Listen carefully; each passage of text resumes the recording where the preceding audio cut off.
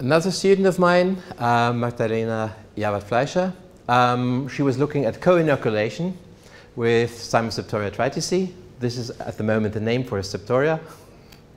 Simon septoria triticea and a Microdochium species. There we combined the two species in leaf inoculation.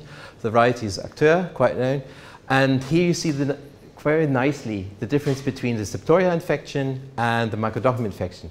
So if you infect and after 2 weeks, you look at it, this is the non-inoculated control or mock inoculated control. And this is Simon septoria triticea. After 2 weeks, you see nothing. No symptoms, no nothing. Microdochium already started to eat up the leaves, especially in the parts where there's, this is agar, where it's in.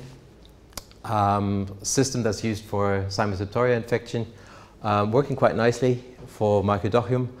And in the combination, well, you see pretty much the effects can be more related to what's happening from the Microdochium side to what's happening to the Simon septoria side. If you wait another week, well, finally, you get some signs of infection from Simon septoria, so it worked, but finally you get a little bit.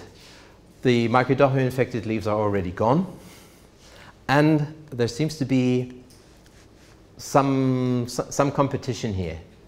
So it's not that one needs the other, but if they're co-inoculated, the rather is something like a competition that we see.